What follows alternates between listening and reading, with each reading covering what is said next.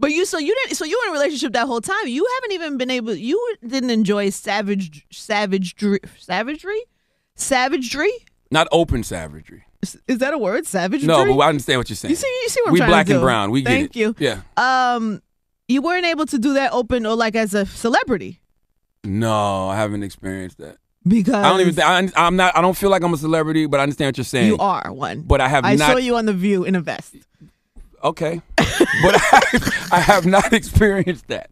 But I wouldn't want to experience that. Really? No what? way. Listen, I'm so surprised. God knows His children. There's no way I would be in this position and still be the loose, unstable individual I was. I talk about it in my book. My first firing, I feel like I got fired for abusing the platform that I was in because the first time I ever saw my name on a marquee was at a club called The Nightlife in King Street, South Carolina. It was like, oh, Charlamagne the God. And it was like, King Street is smaller than Monk's Corner. So if Monk's Corner is like 8,000, King Street's like 3,000. So when I pulled up, they was on some like, oh, treating me like I'm somebody. Mind you, I'm just a guy making $19,000 a year in Charleston, South Carolina. Yeah. And this girl was like, yo, I said, what you doing tonight? She was like, I'm doing whatever Charlamagne the God tells me to do. So it's like, we took her back to Monk's Corner. And like, when I say she F'd the team, she F'd the team. Like 5 and 6 guys. And then I had her at a remote on that Monday night, a remote from a club. Had guys charging $50 to get oral from her.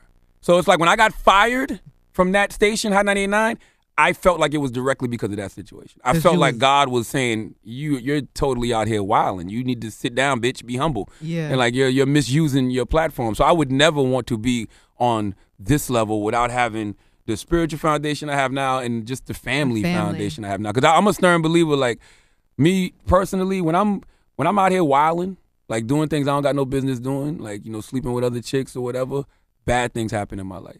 Like just these little hiccups that you just know, like, yes, because you ain't right. I'm not doing right. Ain't right. But when I'm like now, like focused, and I love my wife, and my wife is all I want, and I'm a family man, and I'm holding it down, like nothing but great things happen. So that's an easy trade for me. Like because you're bringing all this energy into your life. Like guys think we just out here having sex with different girls, but no, you just bringing all this strange energy in your life, and it's affecting you, and it's affecting your household, and you don't even realize it. So it's just like, when you cut all that off and you just focus on, your wife and what's at home, like you end up on The View in a vest. and you end up a New York Times bestseller. And it really suits you, man. Yeah. And if I haven't told you this yet, I'm like really proud of you. Thank you. That means a lot coming from Angie Martinez. On a real way. That means a lot coming from you. Congratulations. That's like Michelle Obama calling me smart and funny. I only heard funny. I didn't hear smart. I cannot confirm. She definitely said smart after the funny. What's up, Charlamagne the God, best-selling author. Thank you for having me, Angie Martinez. Tom Boogie, play the record. Black privilege. You better not.